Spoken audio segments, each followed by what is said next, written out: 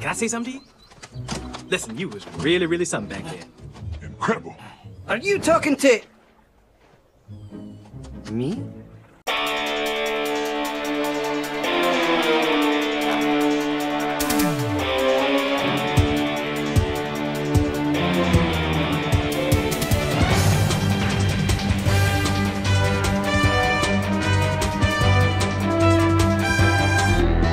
Hello everyone, Skippy here, and welcome to One Piece episode 962, directed by Yasunori Koyama and supervised by Masahiro Shimanuki.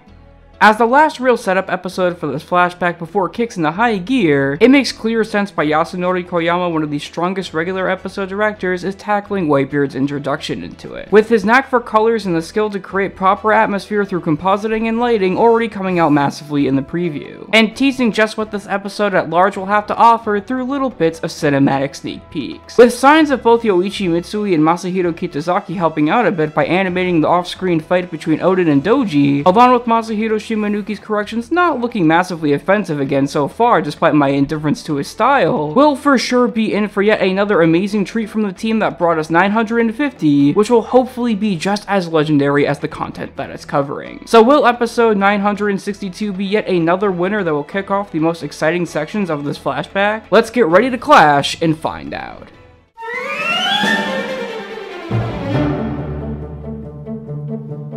This episode covers the remaining 6 pages of chapter 962 while also slightly redoing Oden entering Kuri from last week, and the first 13 pages of chapter 963. And outside of the brief obvious filler like Inu, Neku, and Kawamatsu being actually knocked out, and Oden versus Doji that pads for time quite well and never feels like it's overstaying its welcome, this episode is fairly accurate to the manga, but there's really just something that Koyama brings to it that makes it feel alive in every little crevice. Whether it be the sentimental and emotional scenes or the just straight up comedic ones, Koyama makes them so much more punchy than they were in the manga through effortless voice direction, music and sound effects placement, and just a keen eye for how to time it all. Mostly being seen in the scene with Inu and Neku at Zou, where instead of them talking to each other as they're sailing, it hard cuts right to them on the beach and therefore feels quite a bit funnier as a result since they don't drag on the scene. Granted, of course you'd be feeling this way anyways when a page is brought to the screen regardless because it's in a completely different medium this time. But I feel like there's just a real sense of being that Koyama makes sure it exudes that goes simply hand in hand with how he handled the content in 950 and made that even better than the source as well. When even the SCABBARDS training to properly become Oden's samurai is given a whole entire tracking launch shot instead of just some stills, you can clearly once again see just how skilled Koyama is as a director, which makes me break out happily into dance like he made the citizens of Wano do.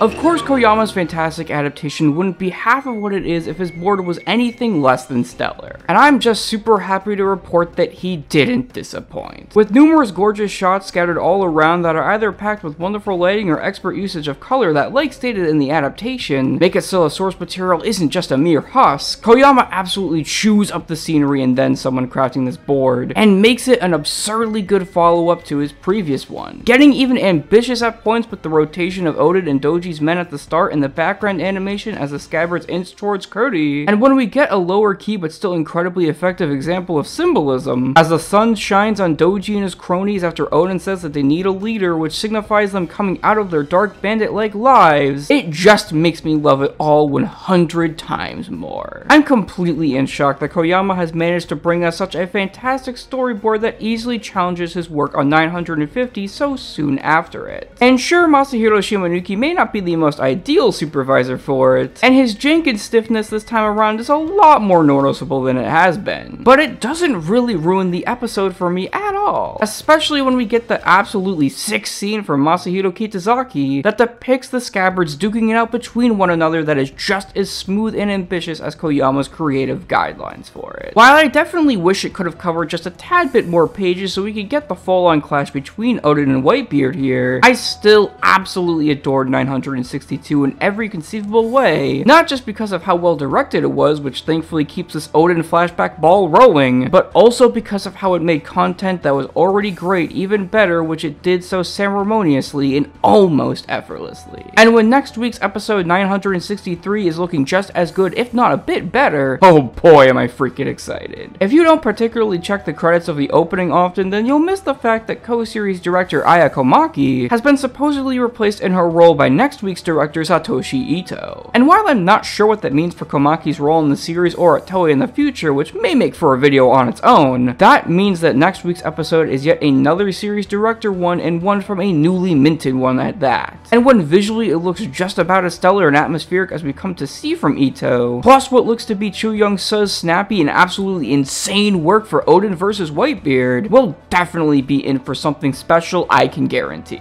When even Supervisor Shigefume Shingaki's corrections here are hella polished, and don't feel anywhere near the type of groggy art that we've seen from him since post-time skip, 963 should definitely end up being worthy of holding the start of Odin and Whitebeard's adventures. Anyways guys, that's it for now. I'm Skippy, and where's the pre-order link for the Baby Kawamatsu plush?